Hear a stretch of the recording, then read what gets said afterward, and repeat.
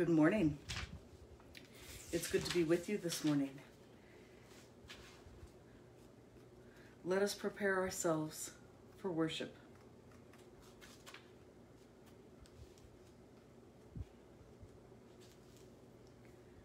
O Lord, open my lips, and my mouth shall proclaim your praise. We pray to you, O Lord. You hear us in the morning. At sunrise we offer our prayer and wait for your answer. Our scripture reading this morning is from Acts. Now, during the Easter season, we read from Acts rather than from the Old Testament. Listen for God's word to us. Now the whole group of those who believed were of one heart and soul, and no one claimed private ownership of any possessions, but everything they owned was held in common. With great power the apostles gave their testimony to the resurrection of the Lord Jesus, and great grace was upon them all. There was not a needy person among them, for as many as owned lands or houses sold them and brought the proceeds of what was sold. They laid it all at the apostles' feet, and it was distributed to each as they had any need. There was a Levite, a native of Cyprus, Joseph, to whom the apostles gave the name Barabbas, which means son of encouragement. He sold a field that belonged to him, and then brought the money and laid it at the apostles' feet. The grass withers and the flowers fade, but the word of our Lord endures forever. Several years ago, I went to a conference for all people, all pastors in several denominations that were part of a grant from Eli Lilly that looked at excellence in ministry. And so I was sent to be part of this group and went out to Indianapolis and met with this group. And our leader was part of a movement called the New Monasticism. Now, he was considerably younger than I am, and this group of young people had taken that passage from Acts very seriously. And so they opted to live in a communal living situation. So it was a house, a good-sized house, but there were several families living there. And one of the things he talked about is how they shared in everything. So, they shared in the cost of food, they shared in the cost of childcare. They, some of them had better jobs than others. They provided different, were able to provide more and other things. But it really was an amazing community. And my first thought was to feel a little guilty because I lived with my husband in a small place, but whatever we had was ours. And I thought about what really this passage means. And this passage is so central to who we are as Christians. We believe that whatever we have is a gift from God. And it wasn't meant to be hoarded or to just benefit our family, but to go into the world and make sure that there were no needy among us. It was a beautiful thing this weekend. On Saturday, almost all, we were just missing about 3, but almost all of the children of the church did a scavenger hunt to get food that was would put together a full meal, for a full Easter meal for a family who was food insecure. Well, the initial thought was we'd have 2 groups, and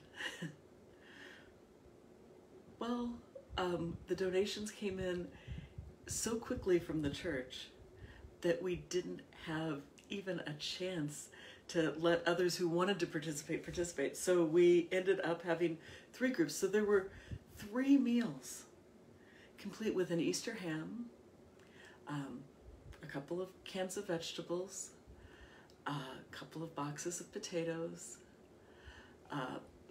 a couple of boxes of macaroni and cheese, applesauce, a cake mix, and a container of icing. So a full meal, as we used to call it in the South, a meat and 3 plus a dessert.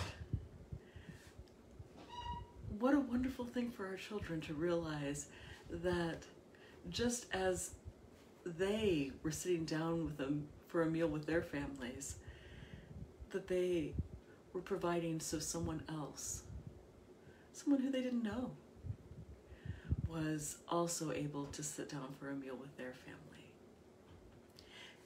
And that's really the purpose of this passage in Acts.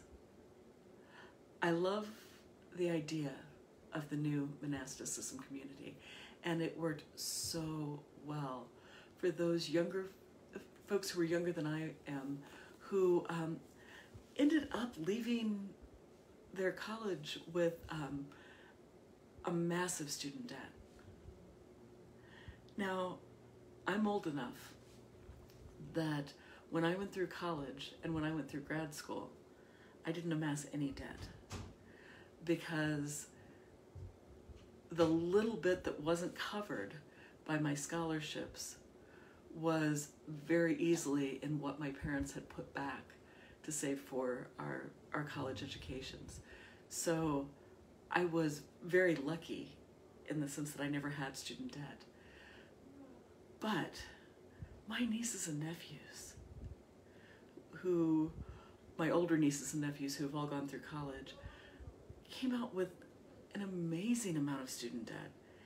And the oldest nieces and nephews are in their early 20s. They will probably be well older than I am before they're able to pay off that debt entirely. So we're reminded that we all carry different burdens. And we're reminded that part of our call as Christians is to share what gifts we have so that there are no needy among us. May it be so. Amen. Let us now pray together. Satisfy us with your love in the morning, and we will live this day in joy and praise. Eternal God, we rejoice this morning in the gift of life, which we have received by your grace, and the new life you give in Jesus Christ. Especially we thank you for ministries of compassion, witness, and service, those who make and grow things we need, the communities in which we live, strength and abilities to serve you today, indications of your love at work in the world.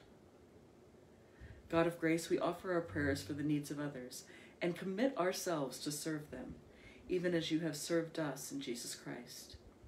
Especially we pray for the church in Africa, the conservation of the soil, water, and air, those closest to us in this community, friends and relatives who are far away, the judgment to know and do what is right. God of our salvation, as the light of the morning dawns, heaven and earth sing your praise. Cause us to live and grow in faith, so that we may bear good fruit for the glory of your holy realm. Through Jesus Christ our Lord. Amen. And we pray together, Our Father, who art in heaven, hallowed be thy name. Thy kingdom come, thy will be done, on earth as it is in heaven.